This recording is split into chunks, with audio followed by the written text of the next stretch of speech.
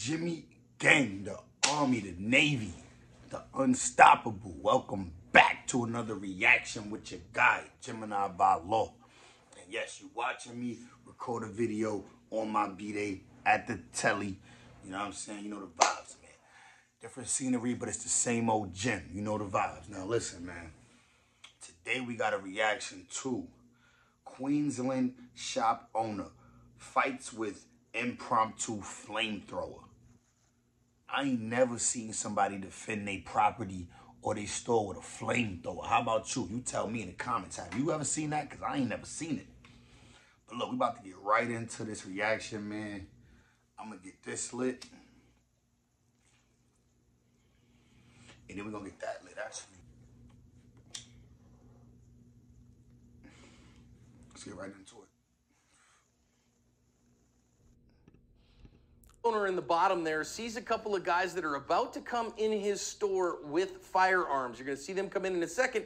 He decides he is going to defend himself, but he doesn't have any firearms because it's Australia, so he has like a can of bug spray and a lighter, and he turns it into a flamethrower, which definitely freaks these guys out for a couple seconds, makes the one of them drop his gun. You see him drop what looks to me to be kind of like a homemade gun that he has there. But eventually these guys aren't going to have it, and they start threatening him, and then he finally gives up. And as they're going to then come around in order to get to his registers, he is then going to run out the front door, leave them to their wares. They're going to steal about 680 bucks out of his till and run off. And we get to think about lessons.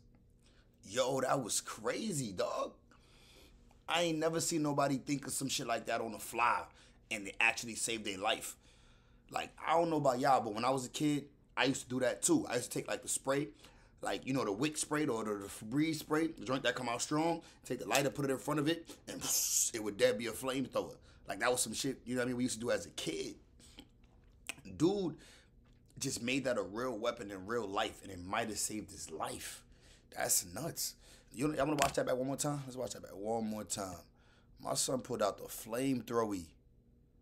Don't play with this man. He's not to be played with. Not when he got the flamethrower, gang. Let's go.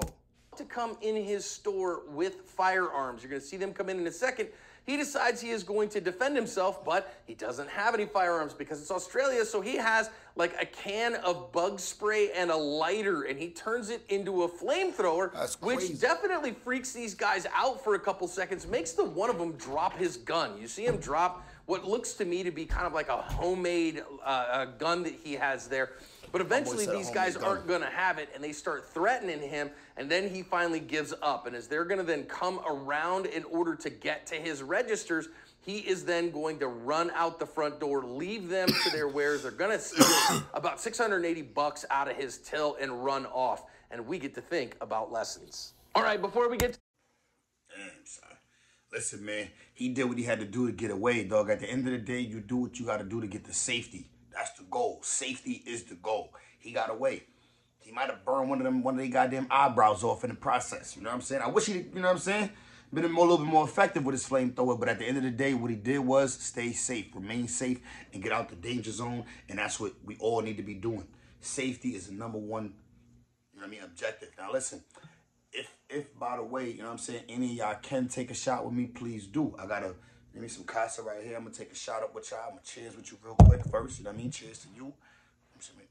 Make sure you get that. Cheers to you, man. I'm taking a birthday shot, man. Appreciate everybody who here to the end with me. You made it to the end. I figured I'd just throw a little celebration. You know what I'm saying? A little celebration in at the end, man. A little shot for me, man.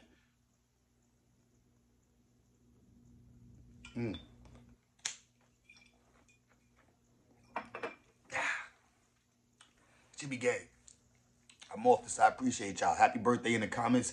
If you rocking with your boy, make sure you hit that subscribe button, hit the like bell. Let's keep this going, man. We ain't stopping. Never.